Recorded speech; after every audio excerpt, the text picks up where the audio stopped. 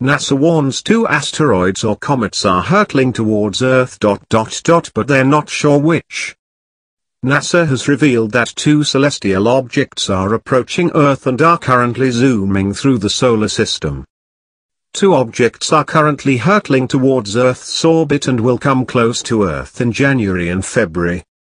One of the bodies is a comet known as C/2016 U1 NEOWISE, which was first discovered by NASA's NEOWISE mission. The asteroid hunting project, in October last year, is set to reach its closest point on January 14.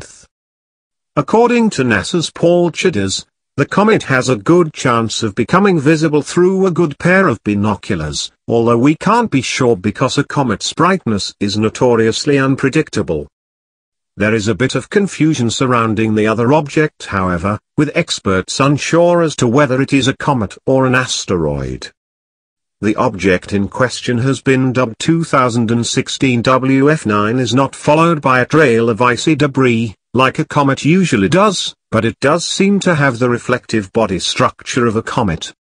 As it approaches, scientists will be studying it to confirm what type of celestial body it is. NASA's Deputy Principal Investigator James Bauer, of the Jet Propulsion Laboratory, said, 2016 WF9 could have cometary origins. This object illustrates that the boundary between asteroids and comets is a blurry one. Perhaps over time this object has lost the majority of the volatiles that linger on or just under its surface.